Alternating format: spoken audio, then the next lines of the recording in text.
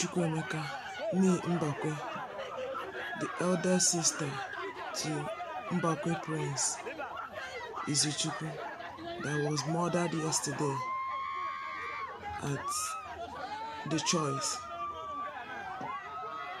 The Choice has been owing my brother 5 months' salary, and he has been calling I and my husband for some months now. We've been sending money from here to my brother. He's still fair to work. I personally told my brother to quit the job. He said that he will not quit the job, that the organization is owing him, that they have to pay him. Yesterday, the news that we got that my brother was shot. And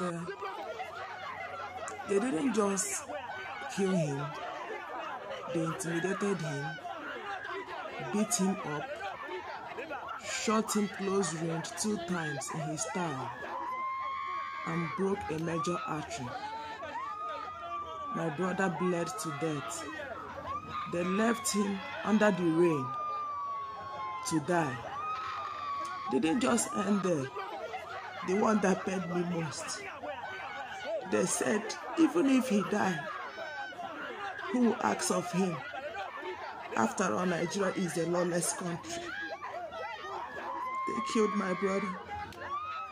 All I'm asking for is just justice. All I'm asking is just justice for the death of my brother. That is all I'm asking for. Oh, wait till the video.